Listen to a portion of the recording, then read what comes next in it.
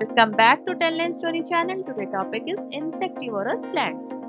There are plants which eat insect. Those plants are called insectivorous plants. These plants prepare their own food and looks green like other plants. They grow in soil which is poor in nitrogen. They trap and eat insect to fulfill their nutrients. Sundew, Venus fly are few examples of insectivorous plants. If you find this is good, then please do like, share and subscribe Tell Line Story channel to see English and Hindi videos. Let's move to the next point. The leaves of insectivorous plants are highly modified to trap insects.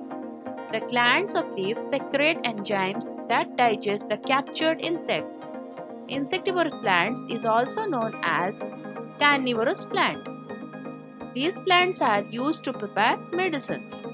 Carnivorous plants are essential source of nitrogen. So keep watching Tell Line Story channel. See you next video. Till then, bye bye. Take care.